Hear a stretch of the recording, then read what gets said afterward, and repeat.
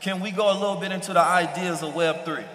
Absolutely. So I'm gonna just kind of start from scratch. Who here has heard of Web3? Okay, that's great. This is beautiful.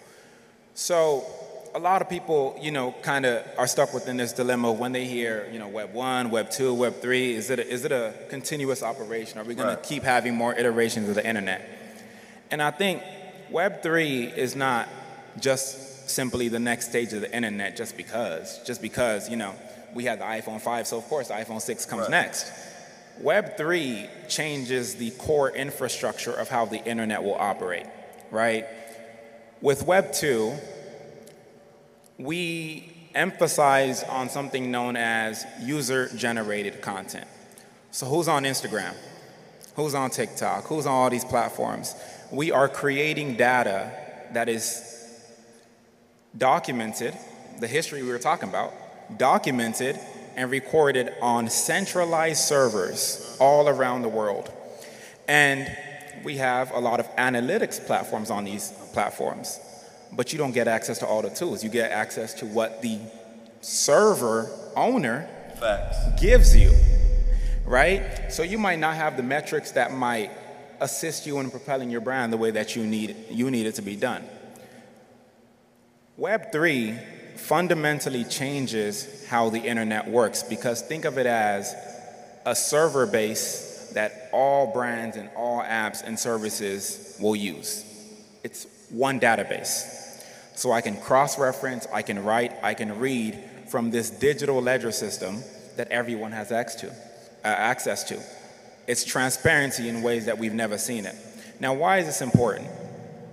With Web 2, there's only pretty much one thing that you can own on the internet, that you can physically own on the internet. Who wants to take a guess at what that is? That's, boom, I just heard it. Somebody got it. Say it again. Not email, there was another one. Boom. It starts with a D, domain. Right? So when people say, I have a brick and mortar retail store, I want to get into e-commerce, what's the first thing that they do? They go buy a domain. And where do you buy this domain? On GoDaddy, on Squarespace, on Wix. But these domains are held by gatekeepers.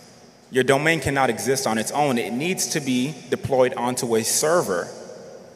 Again, you can go start your own server, but they're really expensive and so on and so forth. So what a lot of these platforms allow you to do, the Amazon, EC2s, AWS, Firebase, they allow you to deploy your domain on their server. So usually, when apps go down, we say the server is down. With Web3, this fundamental infrastructure shifts again. We go away from you not only just being able to own your domain, but you can also own tokenized assets that can be grounded to either physical or digital experiences. And that is a fundamental change, right? Because you go from just owning one thing to being able to own any part of the internet. You are an owner in a part of the internet, as well as what appertains to what you own, right? And there's different ways for us to connect reality and the digital world in unique ways. Today, if I could just kind of elaborate into this, I'm not really, here to talk about sort of the digital aspects. I'm here to kind of answer a question that I feel like majority of people are asking here, which is, we've seen the dot-com boom, and I feel like I missed that. We saw the AI boom, and I feel like I missed that. We saw the social media boom. I feel like I missed that too. I don't want to miss this boom. Not at all. And the issue is in how the information is communicated to people. Majority of us here are accustomed, and we, not even conditioned, where our traditional shopping experience is being able to either go to a store, use money to buy something, and get a physical thing in return. A lot of Web3 concepts are encouraging us to commit forms of tokens, right, to buying digital products with no physical utility. So a lot of people say, well, I own this piece of art, but I don't have the physical one. What makes this better than a Mona Lisa or whatever it might be? And the solution to that is really thinking about NFTs, which I'm sure how many people have heard of NFTs?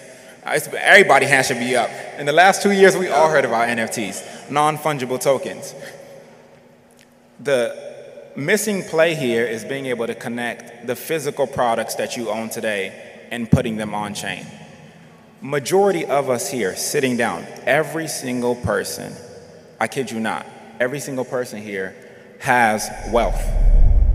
The issue is there's not universal metrics for documenting your wealth. So they tell you a sign of wealth is, local and foreign assets, land. They tell you assets are what you have in your bank account.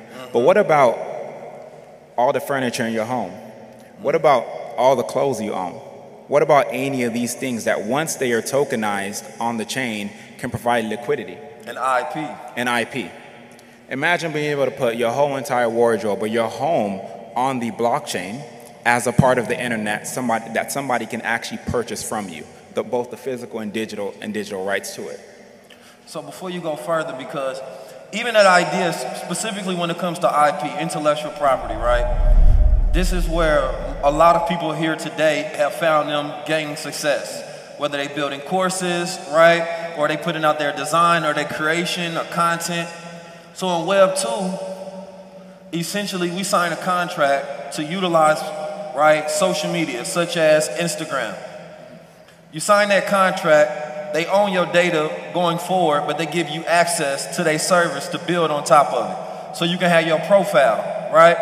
But they also have control over that data, right? And they have control over your profile. They can decide what to delete. They can decide what you put on there. They can decide how many people you get access to based on your own community that you've allowed and you've amassed. So that's total control.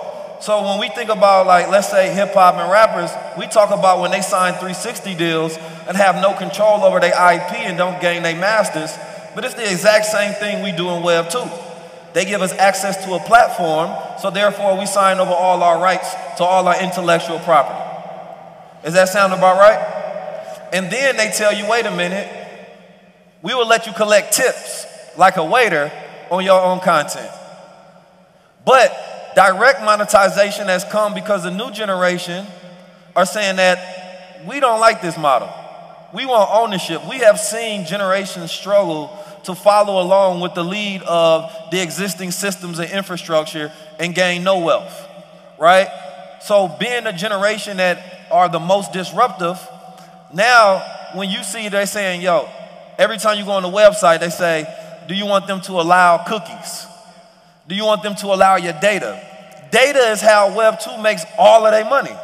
So with the disruption of data, it's forcing these companies to have to go into Web 3 models to where you're not just the product or the consumer, they're helping you manage your IP and monetize your IP.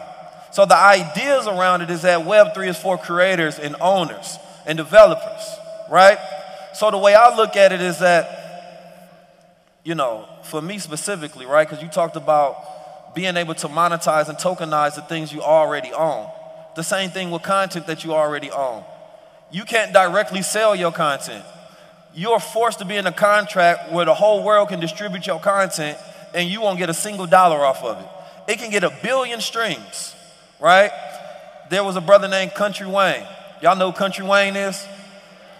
Country Wayne was getting, I think, 40 million something views a year. He was competing with the top TV shows in the world.